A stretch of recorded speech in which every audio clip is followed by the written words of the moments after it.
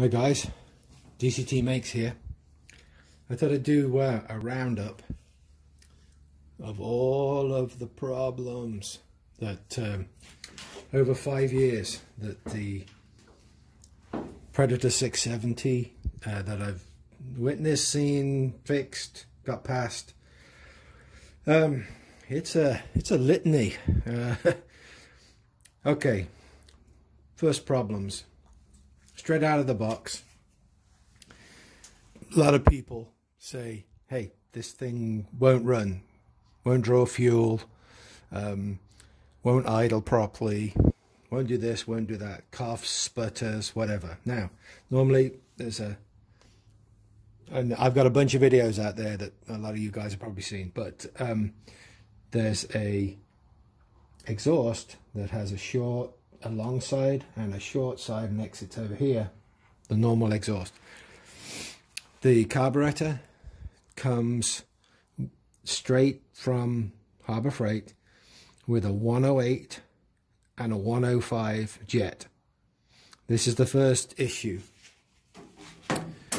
What everybody does is a couple of things when they're messing about. They take the exhausts off, put straights on it. They'll put electric fuel pumps on them.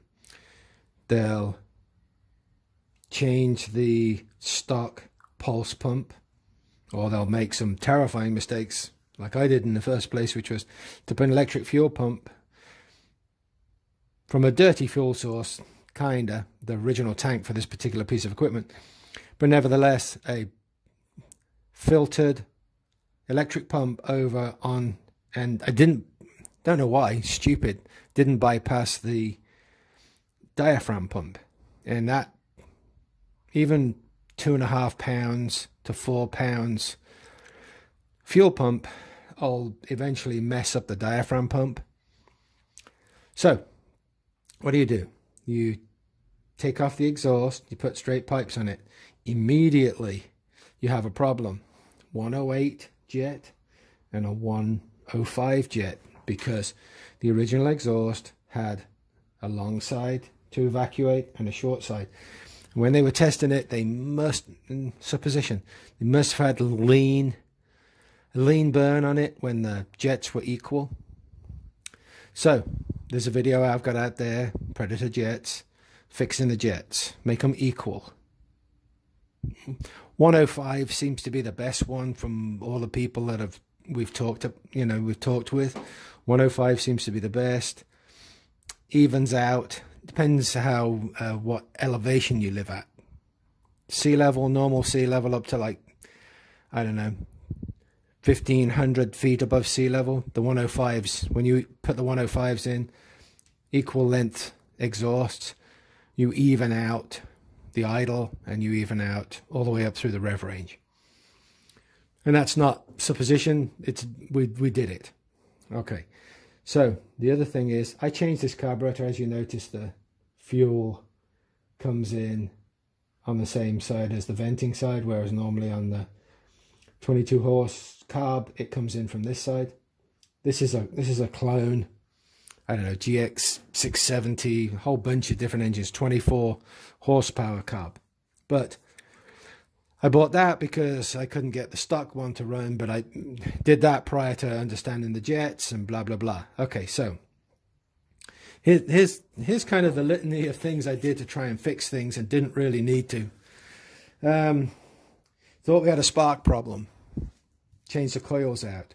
One of the coils was low on the lower winding, but probably not enough to stop the spark properly, kind of stop the spark, but changed them out. They're relatively cheap.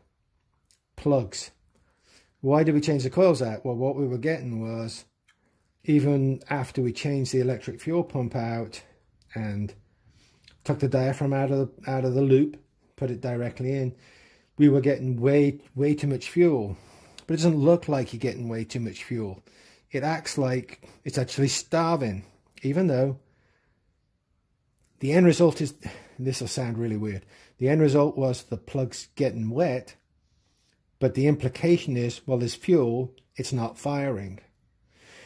And then in one of my other earlier videos, I had this odd scenario, and that could have been the coil, where it would fire over here on this side. It wouldn't fire on this side. Move the plug over here, it would fire. Really weird. Did a leak down test on this side. Perfect. Absolutely in the green. Absolutely perfect. Let's see. What else? The pulse pump. After ripping out all of trying to do electric fuel pump and having a return to release the pressure off it, to knock it down to what theoretically the pulse pump is in PSI, 1 to 1.5 arena, and trying to knock the electric fuel pump down to the same with a return on a filter back to the tank. Yeah, that had some success, but not really good. So electric fuel pump out of there, come back to the pulse pump that comes on it. Why is it bad? Well, it's not necessarily bad. You can trade it out for, you know, one that you perceive is like off of Briggs and Stratton, but it probably comes from the same location somewhere in Asia. But the problem with this was, if you can see that pipe right there, and I've got a video on this too, this with a voiceover. That pipe right there, that vent pipe, comes into the bottom of the carburetor, and it goes down, round, and into the block. And also, you see where that blue line is there? That's actually the feed off the normal pulse that's underneath the carburetor. Now, if you watch one of my other videos, you'll see this pipe was actually split from the factory underneath the cowling. And it winds through a really ridiculous path. They bent it, turned it. I don't know if there's more of them that are broken like that, but watch that video, listen to the voiceover. It was compelling. It's like, you know, when you've just got this pulse on this normal blue line, it would barely pump. The moment that that pipe was fixed, the big vent pipe was fixed, and you have a filter on.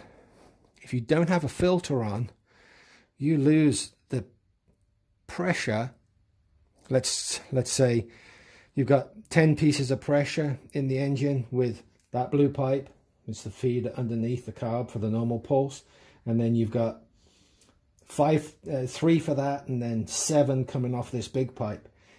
If you take the filter off, you lose those 7. The moment that you like put your finger over the hole, again you can see it in the video, put your finger over the hole, this pulse, boom, straight up to, let's say, our valuation of 10 from 3.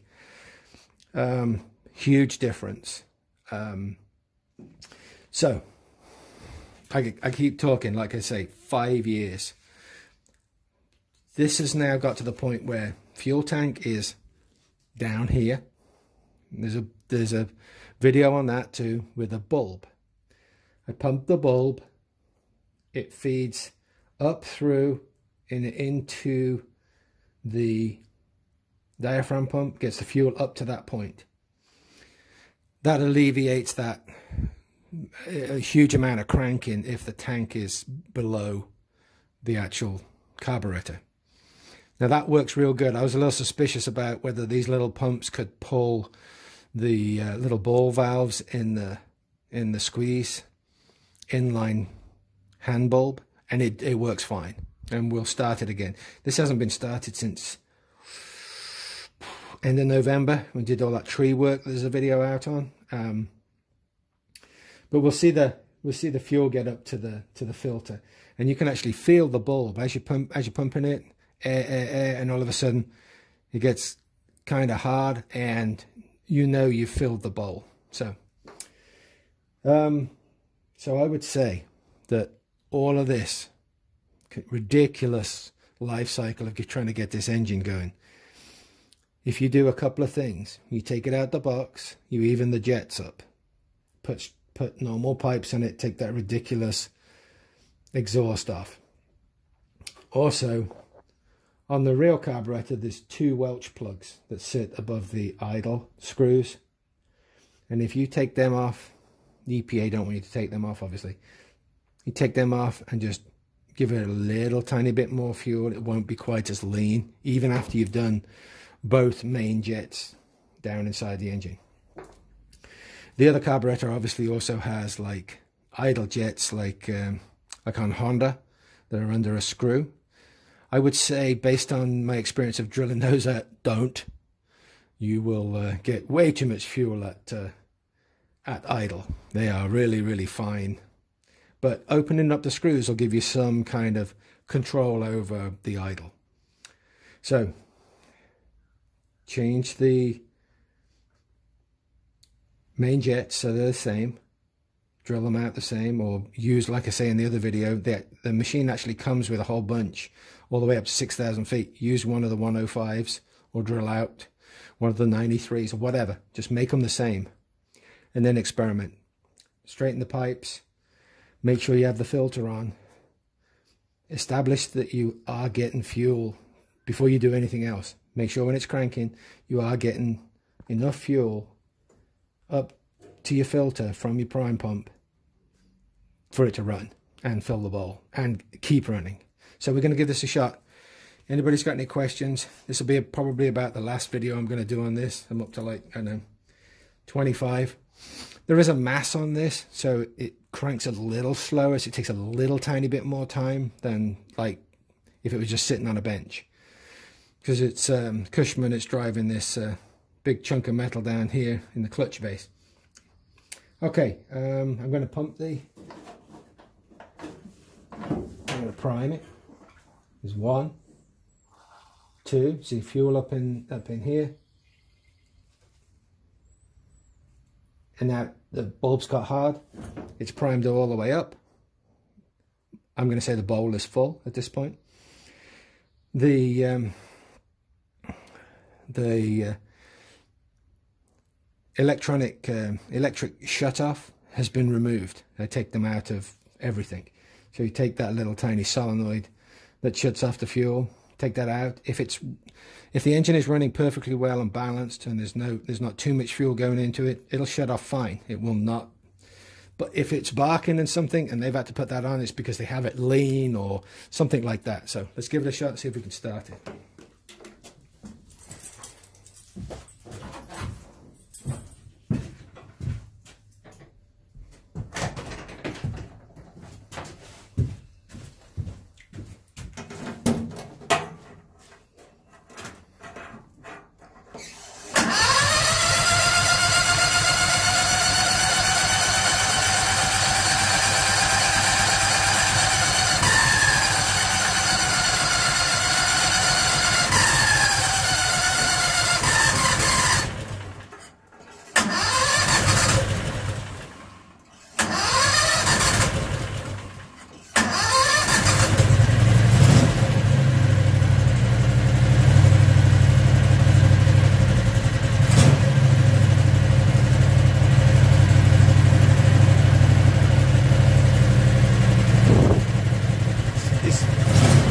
Even with it set correctly, with all that mass and it's slower turning, it takes a little while to get going. But if that's got no mass on the output shaft, that has started like second time.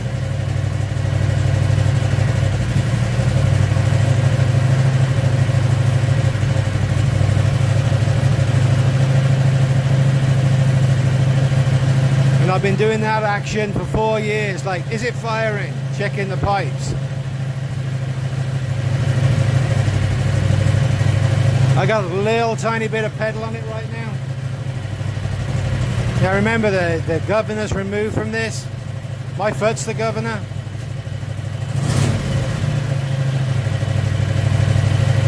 My foot's off. There we go.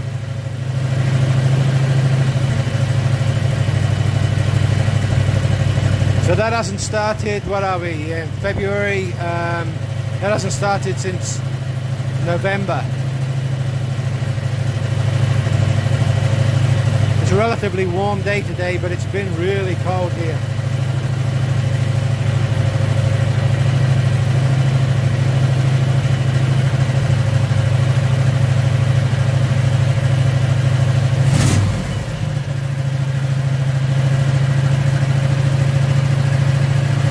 That's it, guys. If you got any questions, give me a shout. Click like, subscribe. Bye.